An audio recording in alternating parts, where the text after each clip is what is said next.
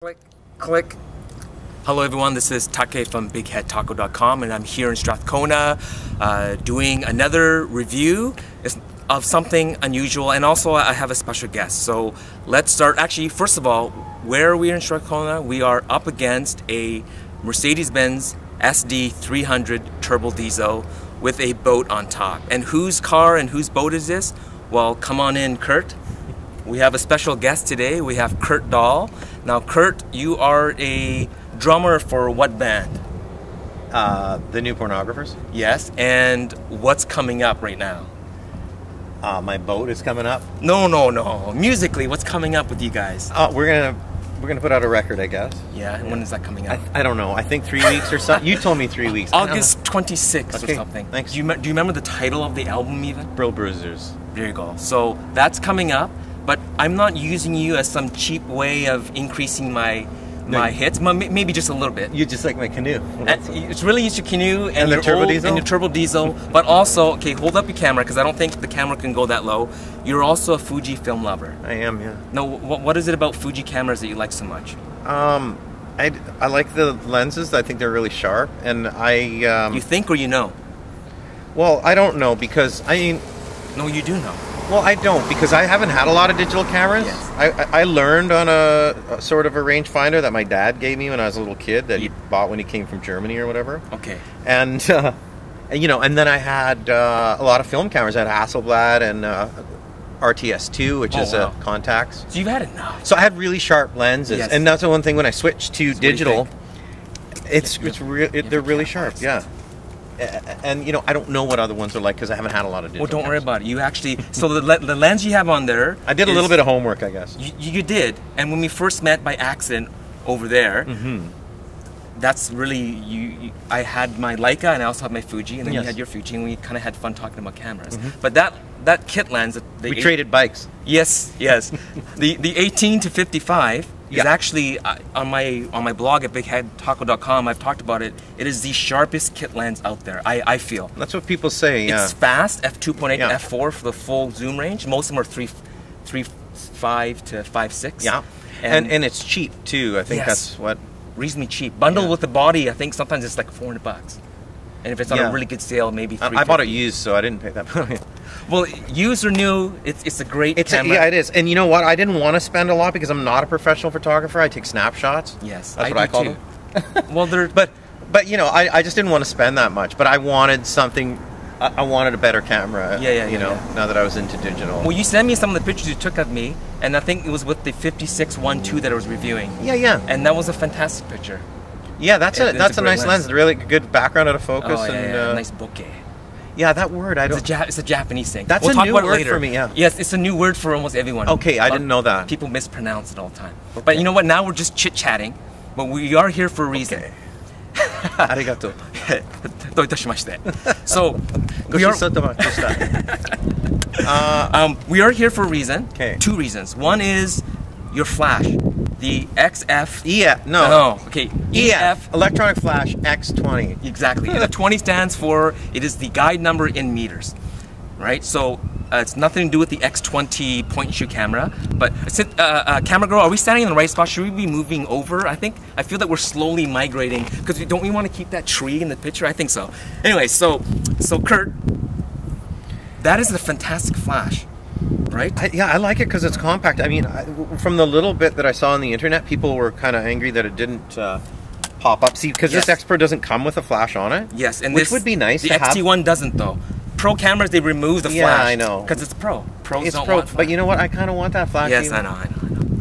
But considering the size, let me look at that. Look, there's not a huge. Okay, there's a huge weight difference because this has its own batteries. And it's metal too, isn't it? And it's metal, yeah, exactly. And this works off the battery on the camera. So, but there's a cool feature. I'm not sure if you can focus in on that camera girl, but it has the ability to control the power output either by, let me just see here, either by stop value up top there, or by your guide number. If you understand that if you go 1-to-1, that means you have 20 meters of flash distance based on a 50mm f1.4 lens. I think. It's I didn't know that. It's an old school way of working out. So then you got to work out what mil you're at, what f-stop you're at, and you can work out the math. But really, it's, if you know what it is at full power and it's way too bright, you can just go down half. And if it's still too bright, I just do it by feel. Yeah, exactly. But because you get to know the flash. Exactly, it's very quick. So but I love that dial is there. Yeah, because it's fantastic. Now, so what we're going to do is a test, because this is one of the things that irritates me about this X-T1 and a lot of the Fuji cameras. Is you have it on. We're going to shoot Camera Girl, and we're going to first. Let's be in. Are you in auto everything almost? Yeah. Is your flash on? Okay, we're going to both shoot Camera Girl. Okay. Hope you won't mess up the exposure. But let's just shoot Camera Girl, and so we shoot. Ready, go. All right. So flash went off. Look at your picture. What's your picture like? Oh, even your exposure's better. Okay, but let's just say. Wow. Yeah, but you centered her light too, so. Yes, I did. Oh, it got messed up by the light, but yours is actually better. And also, remember, this is a 50 mil equivalent. Right. I'm zoomed in a little bit. Sure. Yeah. But let's just say we want to adjust the exposure. Okay, so let's say we want it. On your mark. No, wait a second. we want to go brighter or darker? I know you. Well, we have to go. Well, I can't go darker, can I? Well, you already at minus. Oh, you're already at -1. Okay, but let's just say we want to add an extra. Okay, let's do that. Yeah. Okay, so let's. Okay, we'll start. We'll see how long it takes you to do it, and we'll see how long it takes me to do it. Ready? Ready, set, go. All right. Add an extra stop. Okay, and then you just shoot when you're ready. Okay, I gotta go to folder 4, and then go down. Flash compensation. +1. Is there really that much? Yes, it is. I'm not kidding. That's stupid. And then you just go shoot. Oh, flash is down. Okay, go shoot. That was human error. There you go. You can't make it do it any other way. You can't put it up top. There is one advantage. Up top of what? Well, maybe to one of these other buttons. No, and that's the one thing I was going to complain to Fuji if they can add it in. They have these 4-way buttons are custom. So you know how yours says F1, whatever. This is actually 1, 2, 3, 4. 5 and 6. So there's 6 customizable buttons. Oh, that's nice. But none of them can access flash compensation. That's stupid. Yeah. Oh, no.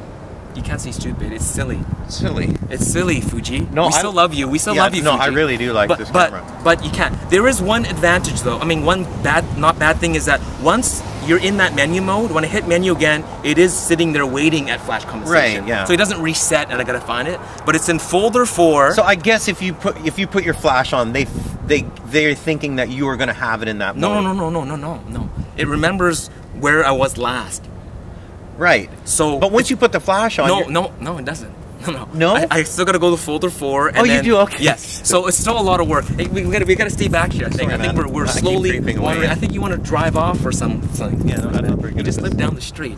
So anyway, so that's the first test I wanted to do. Okay. We're losing light quickly. I hope we still look good here. It's a magic hour. Yeah, that's true. When we get into the blue hour, that's when my skin just sinks. Well, there's auto Is that what it's white called, balance. the blue hour? Yeah, everything starts looking blue, right? Yeah. But okay, so the next thing we're gonna do is we're gonna look at the EVF. Now I know what this looks like. You know what your optical viewfinder looks like. Yeah. Let's switch. No. We'll keep the lens. Now let's switch. I want you to look through this EVF. All right. The electronic viewfinder, and this is the optical. Is it an optical mode though? Yeah. If you want to switch, you have a right on the front here with your. Of course. Yeah. Of course. So, I mean, this is fantastic. I love the optical. It's great. Okay, and what I like about this is that your electronic viewfinder is way faster than mine. Yes. Well, that is. You know, and I find in dark. Don't wander away too far. Sorry. The microphone's not that great. But yes, it's actually and you want to check something out, go vertical on that. Just go vertical. What do you see? Camera Girl. No, but what do you see with the information when you go vertical? Oh, it moves. Yes. See, most cameras it stays horizontal. Does mine stay horizontal? Of course, everyone does. This is the first camera. Awesome. It's the first camera that does it. It actually shifts. Okay, so here. Yes. When the X Pro 2 comes out, it's going to have that. I hope so. So it switches. It's going to have Wi-Fi. Yes. It's going to have, what was the other thing that I just thought? Oh, this on top. The ISO control on top. Right, because I noticed you have ISO control on top. And it'll have the same sexy buttons. Right, that are recessed. Right, buttons it's kind of goofy, right? Yeah. A little bit. Yeah, I wonder if they will make it more splash proof like this one is. Well, I mean, I did a video where I poured stuff on it, but other than that, I don't shoot in the rain. Really? Yeah, you don't watch my videos? You don't watch TV, just say that. You don't watch YouTube. You know what? I'm gonna watch your videos. Are you? Yeah. Okay, that's good. That's good. Okay, so I didn't know you had videos. I just thought I took just pictures. hang out with you. Yeah, that's true. Oh, that's true. Okay, so that's all I really wanted to do.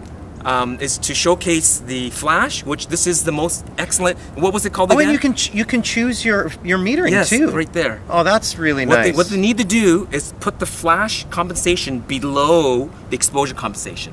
So these dials is doubled up. This dial is doubled up. They put flash control under there. Exactly. They'd Nobody have it. would. You know, I have one thing to say ergonomically. Yes. I don't like where this autofocus is because I autofocus on the back. I've changed my AEF button into. If you watch my video, I whine about that. Yeah, okay, because your thumb doesn't really fit around the. No, and I'd saw this off right here. Kurt, just take a standard. You can get me in trouble with Fuji. No, I like my camera. We both love it. I have no problem. Maybe they'll send us a free one because of all this. I don't think they will. So what do you call this flash again? That's the EFX20. Yes, the EFX20. Buy it. It's a fantastic flash. Yeah, I think I'm gonna buy one. I don't think Fuji's gonna give me one. Oh, and you know what I got for what do you got? An extra $12? What extra $12? What do you got? In the event that yes. So we can take it off of the hot shoe, right? You could be like Bill Cunningham. And totally. Yeah, you saw the video. You can make a little bracket or something, and you can hold it up here. You can hold it up. Yes, that's actually a really good accessory. And if you have two of these, this will actually trigger with another flash. Yes. Yeah, optically or whatever. Yes. No, well, it senses the flash and then it triggers the other one. But if you go vertical and you have a cord, you just have to hold it up like this. Right. And you can even change the angles. So that's the fantastic feature. Yeah, I thought that was kind of cool. It is very cool. You could see before we end the video, you can see our cool kind of, I don't know, matching. We didn't mean to match, but no, this is my CBC bag. I got from the CBC. And this is both bags from Japan. Are they really? Yes. Yeah, those are really nice. Very nice bags, but that's it. We didn't coordinate our clothes or anything, or actually if you look down at our shoes, we kind of brown shoes, but Kurt, thank you so much. You're a better dresser than I am. Well, you're a better drummer than me. Yeah. But we have to compare our singing voices. We should jam because you're a good guitar player. Thank you. I did send you my demo, didn't I? I did. Did you forward it to your to Nico or to? Yeah, I gave it to like all the big record. Oh, okay, good, excellent. New York. We'll see what happens. So, anyways, we're again down here up against your old. You have a name for your car? The Outdoorsman. The Outdoorsman. Very good. So we're leaning up against the Outdoorsman in Strathcona. This is actually Kawasa. Oh, are we gonna go through this again? Yeah, that's Strathcona. Over there. This is actually Kawasa. This is these are 50s terms. So we're 20 feet into Kawasa, just outside of Strathcona. Talking about Fuji cameras, EVFs, OVFs, and flashes. Thank you very much. I do my click thing, so you gotta. I have this, and then we face the camera, and then we'll end off. Thank you so much, Kurt, for coming, and we'll talk to you again soon. Thanks, Take. Thank you. Click.